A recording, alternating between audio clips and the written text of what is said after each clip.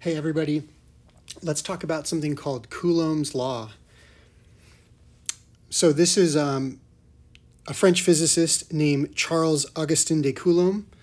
Here's his picture right here. And his famous law is oftentimes quoted like this, which says the electrostatic force between charged objects is directly proportional to the product of their charge values and inversely proportional to the square of the distance between them. So imagine over here that we've got two charged objects. In this case, one of them is negatively charged, the other is positively charged. And those two charged objects would experience an attractive force between them. You can see these force arrows. Well, the quantity of that force is going to be related to a couple of things. So first of all, we have over here the equation where Q1 is this charged object, Q2 is this charged object, and Q1 and Q2 is the value of those charges. Those charges would be measured in units of coulombs, okay? So Q1 and Q2 is the charges on objects 1 and 2. Okay? D is the distance between their centers.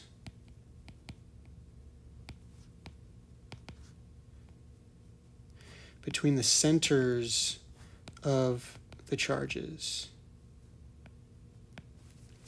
And then K is a constant. It's called the proportionality constant. And it's equal to this number, 9 times 10 to the 9th Newton meters squared per Coulomb squared. So 9 times 10 to the 9th Newton meters squared per Coulomb squared.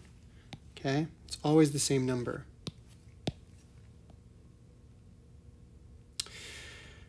So this relationship is what French physicist Charles Augustin de Coulomb discovered in 1784. We now call it Coulomb's Law. When the charged objects are in air, the force between them is stronger than water, for example. So Coulomb added this proportionality constant K, talking about this number, to factor in the type of charge environment. In air, the proportionality constant K is equal to 9 times 10 to the 9th. Now, I just want to point out one thing, which is that this equation looks very, very similar to another equation that physicists also use for a different type of situation. And the equation is this. This is an equation that we have previously studied. Some other force is equal to some other constant. We call it capital G. And instead of Q1 and Q2, we have M1 and M2, and then we have the distance between them squared. Okay? This force down here is an electric force, or you can call it the electrostatic force.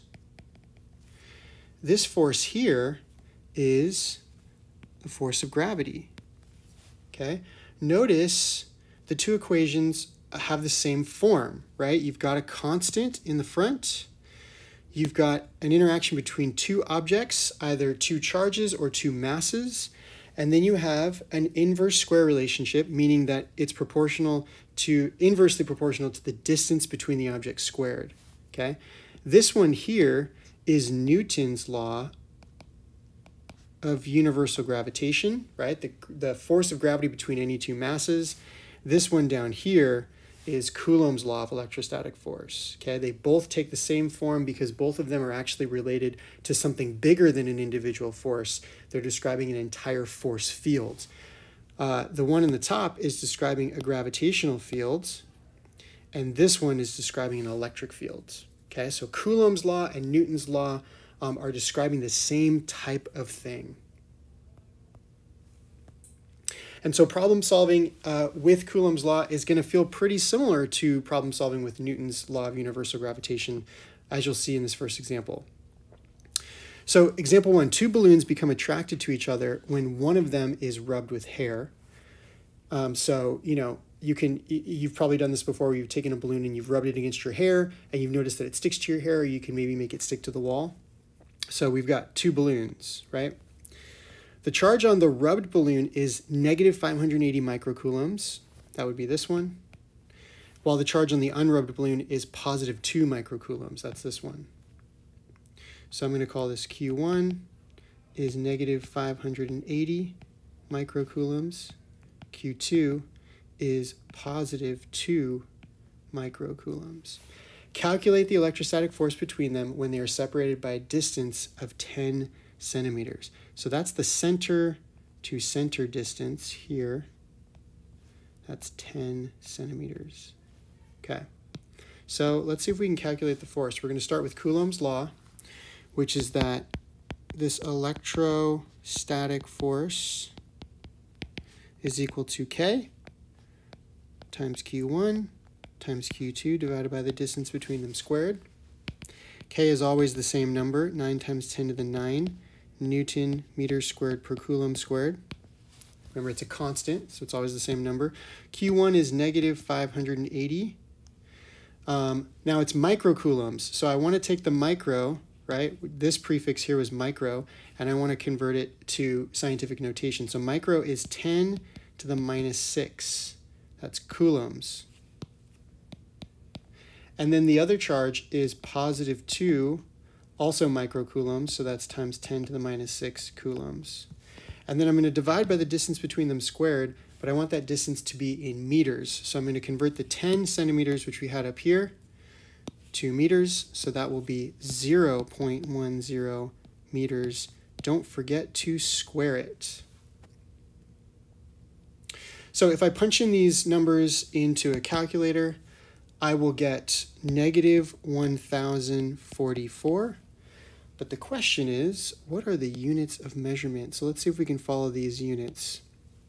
So first of all, I've got coulombs on top times coulombs on top divided by coulombs squared on the bottom. So those will cancel.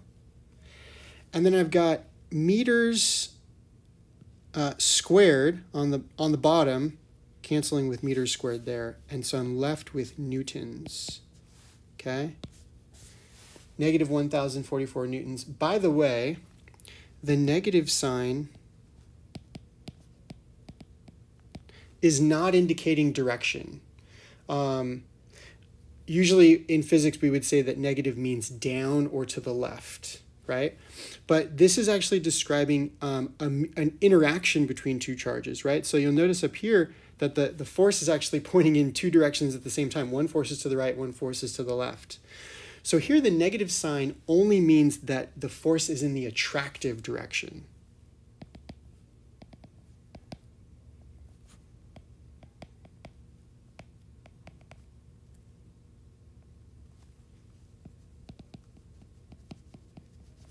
Okay, so in this case, it's left and right at the same time. So negative only is saying that they're going to attract.